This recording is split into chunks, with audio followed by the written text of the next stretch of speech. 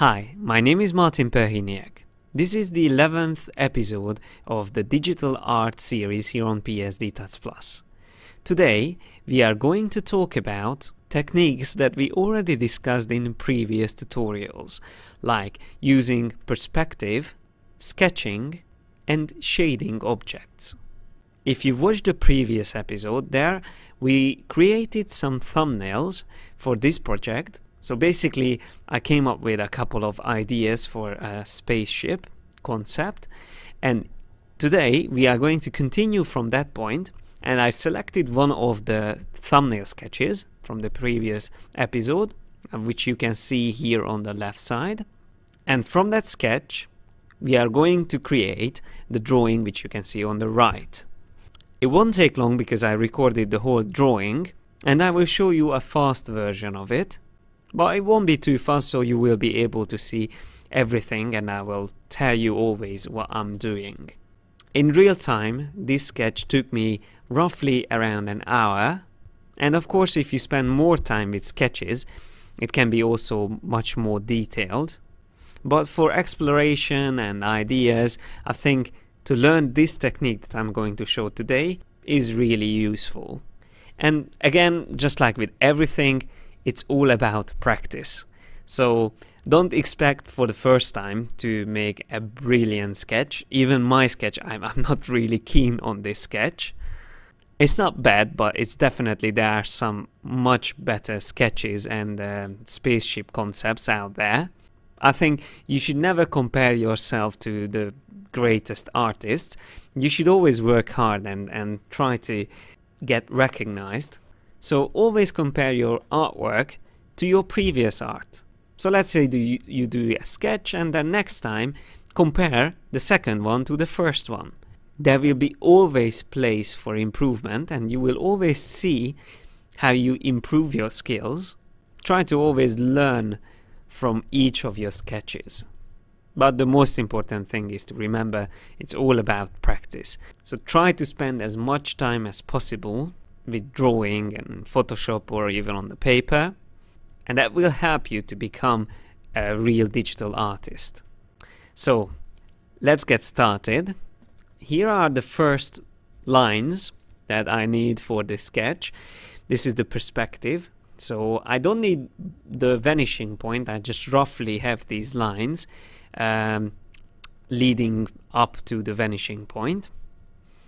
Okay, and I'm going to start drawing using these vanishing lines or these construction lines, and first start with the wings.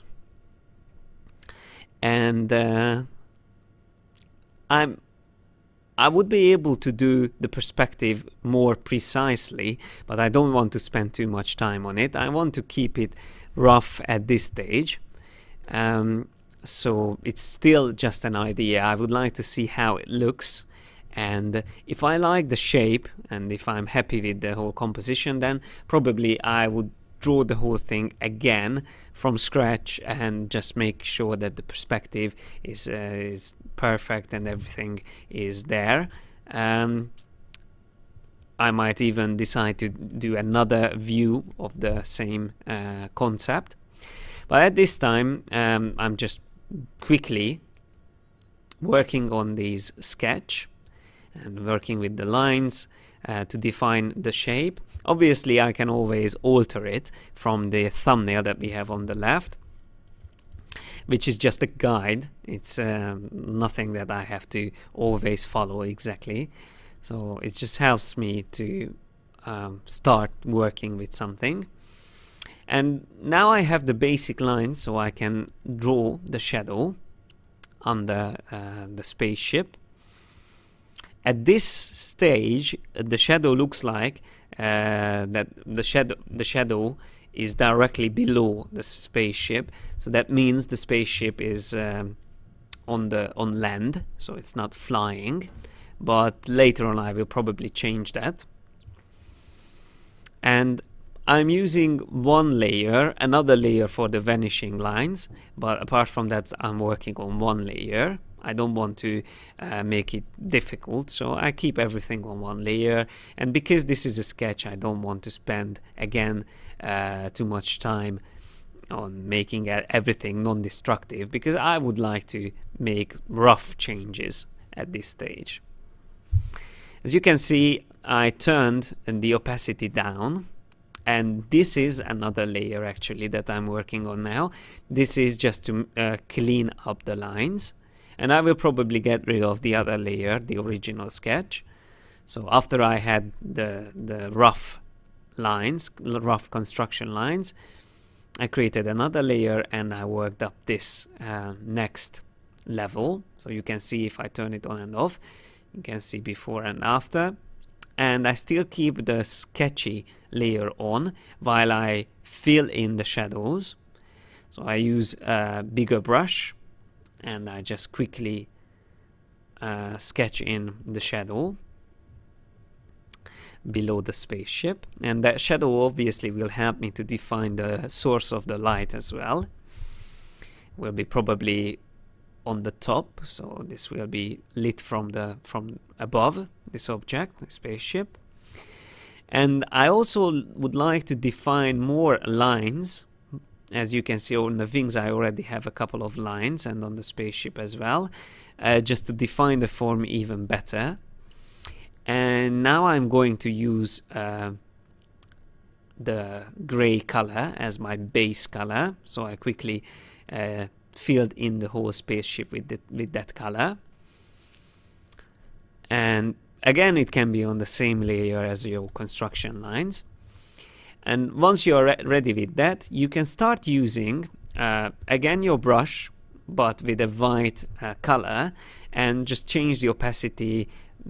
Usually I use pure white, but I change the opacity of the brush down to 5% or 10%. And I change always between black and white. So I use black for shadows and white for highlights.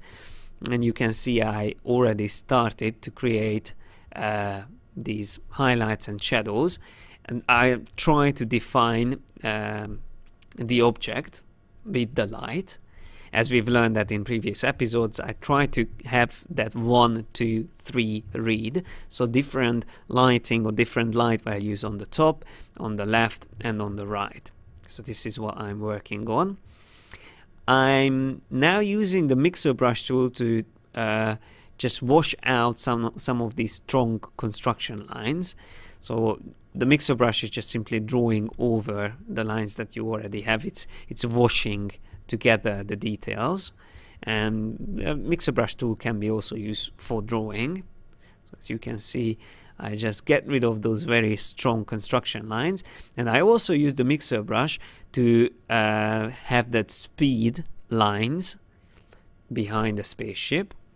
And that's the main thing why I'm going to change the shadow at the bottom, because here I decided to have the spaceship flying and going very fast.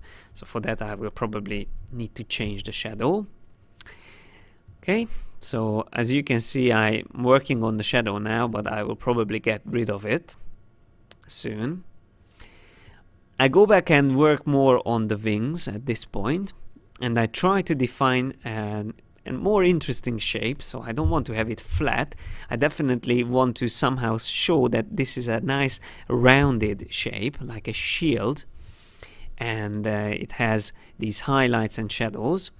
Once again, I'm just using the brush tool with white and black, and I'm defining the edges, and I'm defining the darkest points, going over and over again the whole spaceship. Try not to stick to one specific part on your sketch. Try to always work globally and work it up step by step, but globally on the whole spaceship. Here I'm again using the mixer brush tool, again mixing a bit the colors together, and I'm starting to see the 3 dimensions on this object, but still I have to work on the details. So here again I'm working on the construction lines or the edges, which are still a bit too dark for me, so I'm trying to get rid of that. And now I'm cleaning up the lines and the shadow, and I will make the shadow darker as well. Here I'm still thinking of keeping the shadow just directly below the object, but will be better once I move the shadow a bit further away. So I'm adding some more speed lights. Again, with the mixer brush tool, you just simply select the mixer brush tool and just draw over the object to create those lines. At this point I'm using the burn tool, and I just darkened some of the details, the shadow details. And now I switch back to the brush tool, and I'm adding pure black to the shadow. So I want to have a strong contrast between the shadow and the object. That's why I'm using this dark black for the shadow. And you can see that it helped me to define the depth in the drawing. So it's always good to have a strong contrast whenever you're creating sketches. Okay, here I'm not convinced by the shadow, so I'm going to remove it. You can see I didn't edit the recording, so it's like exactly the same way as I was working on it, but faster. I think it's 4 times faster than real time. So now I'm defining the shadow, and I'm using these construction lines to help me a bit with the defining the shadow. So I try to draw the shadow on the surface. Let's say that's the surface level, and at the back I'm also trying to draw the shadow of that tail part. And again I'm using the brush tool with black once again to have that contrast. I'm using a bigger brush size, drawing over these parts, something like that. Again, this is not accurate shadow. I can, now that I watch this whole recording again, I can see that I would change a couple of things, like the tail should be more down, but this is all part of the learning. I'm still learning all the time whenever I create a new sketch. So it's always good to start drawing something, then leave it for a bit, go back, and with a fresh eye you will always see some mistakes and problems. Now this is a really important part. I'm using a very thin brush, and as you can see I'm drawing on the wing now, drawing these lines, these very thin and transparent lines, to give me more definition on the shape. And I was drawing over the wings as well, so you can see the spaceship itself, and these little lines can really help to show the details and show the forms of the spaceship.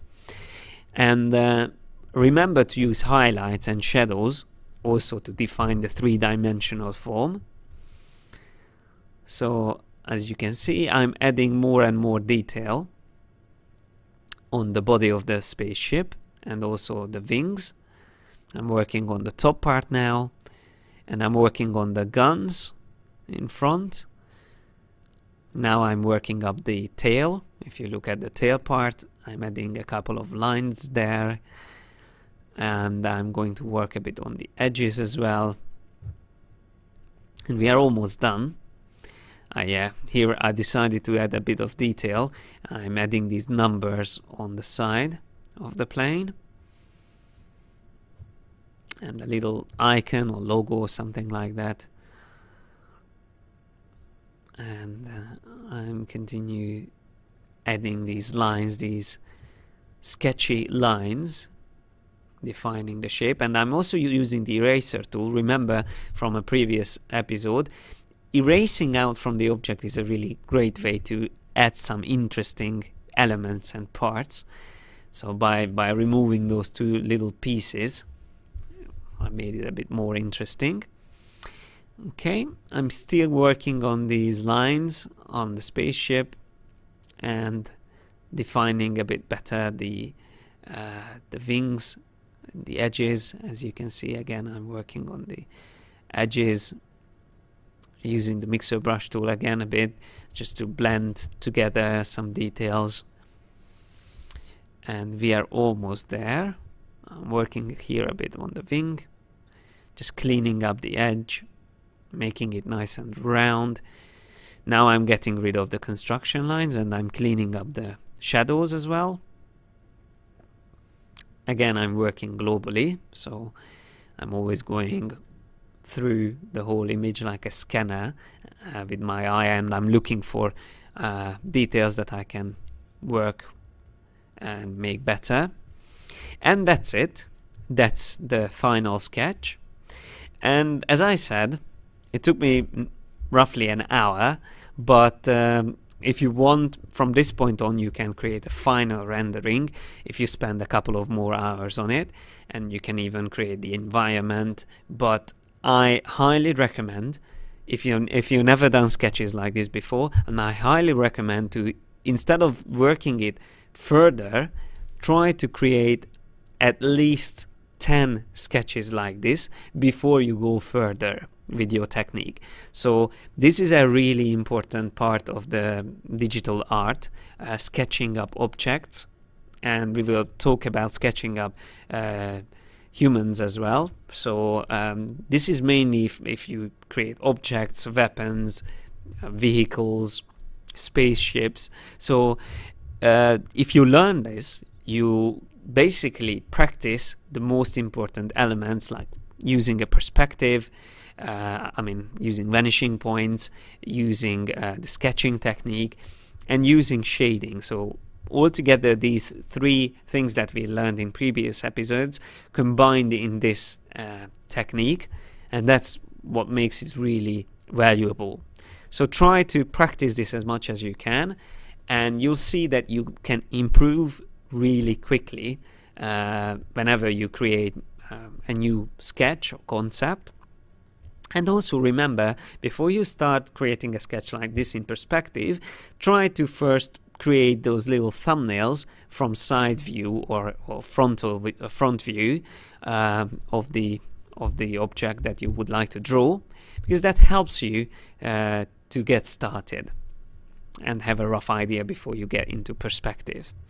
Okay, so that's all for today, and I hope you enjoyed today's episode. And next week we are going to continue practicing the techniques that we already learned, but we will use them for another interesting project. Thanks a lot for your attention, and see you next week.